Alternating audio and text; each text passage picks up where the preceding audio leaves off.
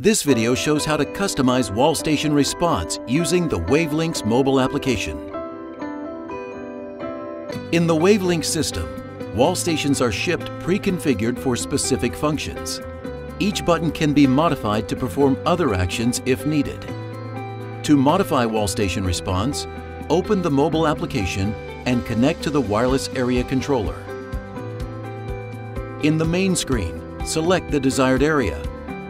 If the area has more than one Wallstation, double-tap one of the Wallstation icons to cause the button LEDs to flash for approximately 15 seconds. Visually verify that the correct Wallstation is responding.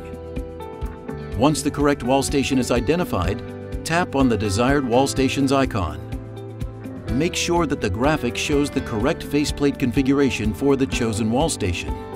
If it does not, select the correct faceplate from the list. Next, using the displayed graphic, tap the button to modify. Select the desired action from the list. Actions include issuing a scene command or toggling between two scenes, issuing a level or toggle command to a specific zone, or acting as a raise or lower control. Specialized functions include the ability of disabling the button, saving current light levels to a scene, or temporarily locking out occupancy sensor commands.